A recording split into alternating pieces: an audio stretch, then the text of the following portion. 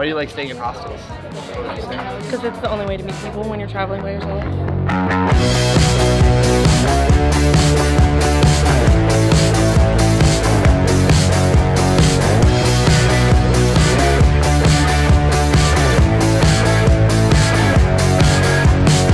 Hostels. Today we're talking all about hostels, specifically one really cool brand called Hostel One. And I just spent over a month traveling around Europe to a bunch of different Hostel One locations. So in this video, I want to take you along, share some of my experiences, and introduce you to some really cool people I met along the way. So what makes Hostel One so special?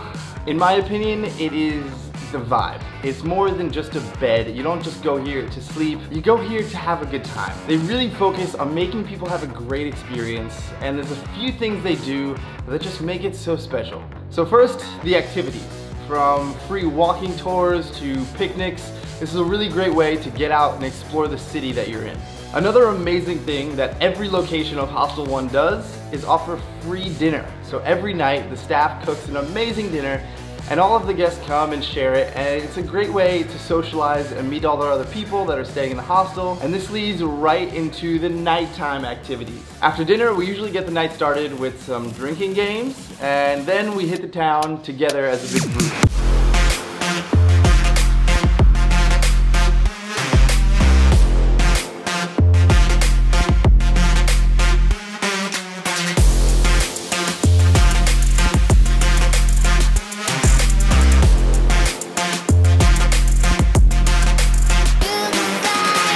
Alright, so now let's review some of my favorite moments throughout this trip. So starting in Barcelona, that's where we started our trip, I arrived on my birthday, and the celebration they threw was definitely memorable. Hey-o! Hey! Yo! This hostel in Spain, right here. We arrived 15 seconds ago. Beers already in our hands. Shots being poured. Whoa, I like this place. The Hostel One experience right here. What a welcoming, huh? Immediately, as soon as we arrived at our first Hostel One location, they just made me feel so welcome. It was amazing. In Madrid, one of my favorite things was the walking tour because we were able to explore the city. And it's funny, usually I'm not too big of a fan of walking tours, but this one was so great. I learned so much. Now I understand that on paper, Madrid might not sound like the most exciting place. We don't have the ocean, we don't have a big unfinished church, but what we have got is life, soul, energy, this vibe that runs through it, and it's not always easy to spot. Hey Tal, what are you thinking about this tour? It's been really interesting. I think at the beginning of the tour, the guide kind of let us know, like, if you don't know what you're doing in Madrid, like we were, it could be kind of boring and dull, but getting all the history behind all these buildings and stuff, it's making it way more interesting. It's making it more monumental to be walking around in general. Days like this is like, it's kind of like stepping back to class. We get to learn, intake a lot of information. But when you sit in class, it's much different because you're just sitting in a room. Here we're here. Here we're in the physical place. She's telling us this history of Spain and then pointing at it like, that's it right there. It's incredible. I'm loving this. I'll be making a video about that very soon, and I'll recommend a certain tour guide for you if you want a really good tour of Madrid. After Madrid, we went down to Sevilla in the south of Spain, and one of my favorite things was a flamenco show. If you don't know what this is, check this out.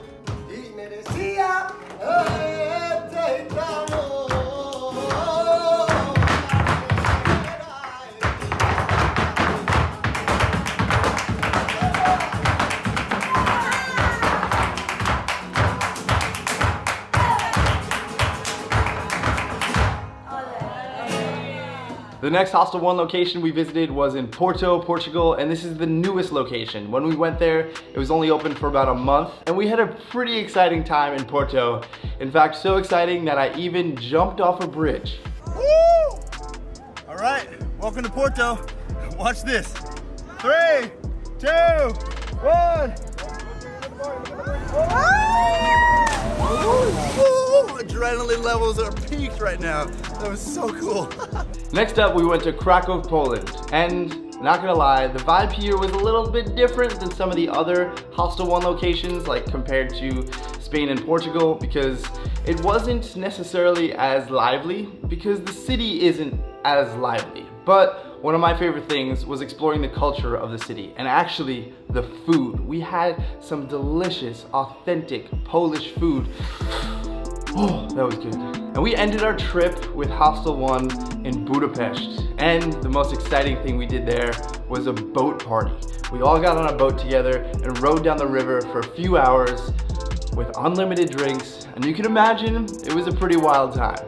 So I think you've heard enough from me so far. So now let me introduce you to some cool people that I met along this trip and hear what they had to say about their experience. So hi, I'm Rocky Poonawala. I'm from India. Hi, my name is Moses. I'm from Montreal. Lisa, and I'm from Sweden. Benedict, and I'm from Germany. So honestly, I've never stayed in a hostel before, even in India. This is the first time here, and when I walked in, it was it's always a mixed emotion and mixed experience because I've always stayed in 5 stars and places like this. So when I walked in, I saw the room. I was like, okay. And then I saw the shared bathroom for 6 people. I was like, okay. But in one day, actually, by evening when it happened, I started loving the whole vibe because I've never done this before. I missed it. And actually, I'm a 40-year-old and a lot of youngsters are here. So I'm figuring out how they're living their life, and I have kids. So I'm just figuring out how it is for them, how it's going to be later on. But I feel this is what I missed in my life, to be very honest, because I would have been a really amazing person if I would have done these things. I was telling my wife and my son right now, I'll send my son for these things. So that's one thing. I think you become humble, you become more open, you understand people, you listen, you talk. It's something I've missed in my life. I have a lot of knowledge to give, but I had a lot of knowledge here in one day itself. That was the most special thing, I think, in the hostel for me. First reason, of course, is that it's way cheaper, so it allows me to travel on a budget, right? I think the best reason to go to a hostel is you actually meet people and do activities with people and get chance to meet travelers from all around the world. I would say it's about meeting the people that are from really different countries. Get to know their stories, what they're doing in life. Maybe you can also like see if you get some interesting input to your own life through this. So I would say that's the main thing I like about traveling around and staying in hostels. Yeah, especially if you solo travel, it's way more interesting. Well, I've only stayed here at Hostel One, and it's so much fun. Like, we have family dinners every night, free dinners. So you get to socialize, meet people, pre-drink, and then you go out to party with everybody, and you already know them, right? So you build this relationship, and you get to meet some people along the way, travel with some people, learn different language and cultures. If you're a little shy or if you're not that outgoing and everything, they make it really easy for you to still get in touch with a lot of people. Yeah, I'm just really happy I booked this hostel here. People are pretty freaking awesome. Also the people that work here, like most of them are volunteers, you know, like young, cool people, and they're all super helpful, so nice. So one really special thing about Hostel One that I haven't mentioned yet are the employees. Most of their staff are volunteer based, and they're travelers, just like the people you meet in hostels. And they really work hard to maintain that Hostel One vibe, and I had the chance to sit down and talk to some people who had the experience of working there, and this is what they said. I just like to be with people, and I like to just meet people, just make friends. The atmosphere, I mean the vibes here, I mean all the people here are amazing. The guests, the staff, everybody here is amazing. It's a lot of fun, something I've never done before. It's a great way to meet people. It's just the whole vibe of it. It's like a really different way to see a hostel as well. So like, I've been in hostels, but I've never seen the working side of the hostels. It's nice. It's just a lot of fun. I love our activities. That's like the #1 thing. It's so easy to meet people. You can get here like 9 in the evening, don't know anyone, and you will still be able to go out with people and have a good time. It's my first time working at a hostel. It's sometimes unpredictable, that's the best thing. One time you're going out, you don't know what's next. I love about this. I'm always used to being with people, and like I love talking to people, and this one is very cool because you get to hang with them and go party with them and stuff like that. Usually in a hostel you just do check-ins or maybe cleaning and stuff like that, but here it's so different.